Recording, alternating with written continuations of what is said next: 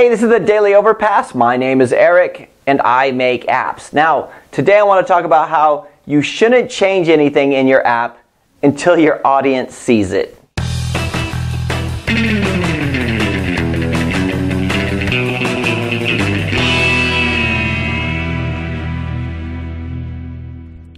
So I was having a conversation recently with somebody who was really struggling with a software project. So basically they had commissioned an app to be developed by an app developer, and the project was taking too long, and they started to lose confidence in whether or not that it would actually finish, right? So basically they'd come to me first, but we're just too busy. We just couldn't take on that project at the time. So I recommended somebody else, and they were calling me back saying, is there any way you can help? Is there any way you could take over this project?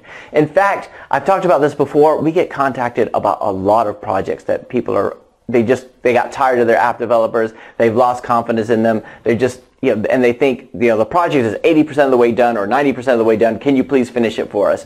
And most of the time I say no, because they really need to get it done with the developers that are working on it.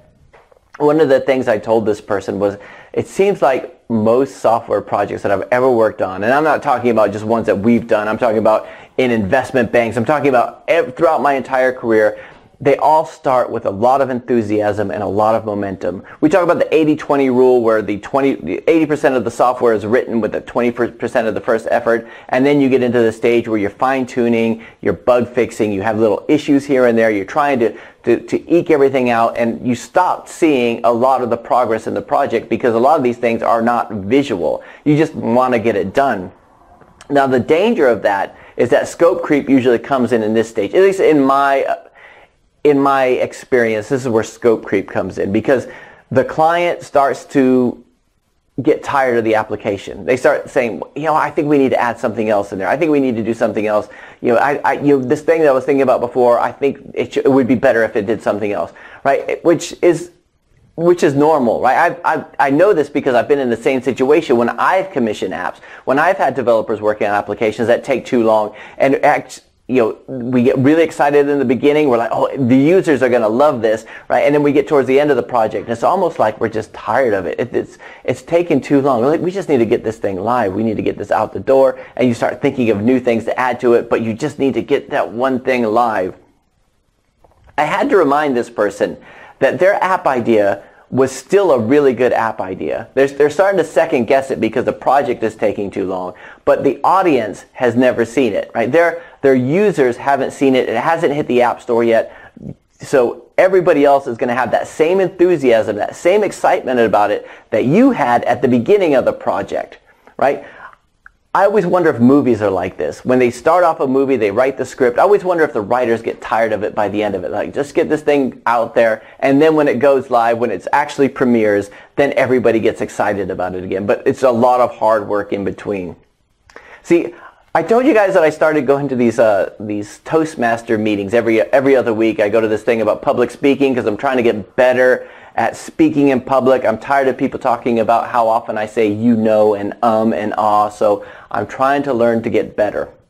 But one of the things in these speeches, so every 3 or 4 weeks is my turn to give a prepared speech, and I will sit down and I'll write it out and I will rehearse it. Because of my nervousness, I would rehearse it so much that when I get to the end, I'm kind of tired of it. So when I'm writing the speech, I think, oh, this will be a funny little part. Oh, I'll put a little joke in there. This will be a nice little story.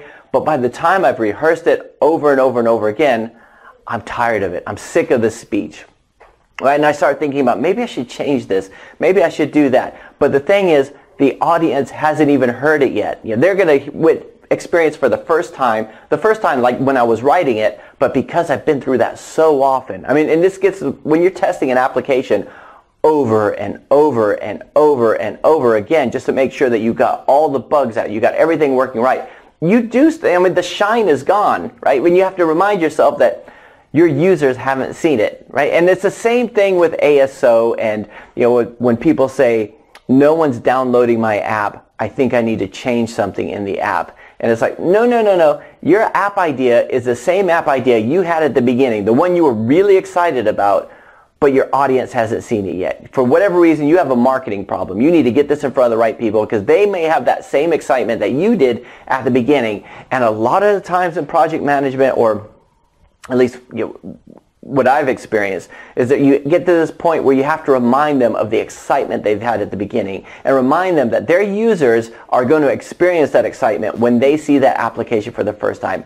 They're going to experience it the way you thought it would be at the beginning of this project, but for whatever reason the project's taking too long, right? My message today is don't change anything until your audience sees it. Before you go live, before you get in front of people, you don't have the proper feedback. And it's that second guessing yourself that if you add too much time to a project, that second guessing yourself is what causes all the problems. This is why early beta builds are good, to get it out in front of people, to get everything out there and not change anything until you do, right? Anyway, that's it for today. Let me know what you guys think. I'll talk to you again tomorrow.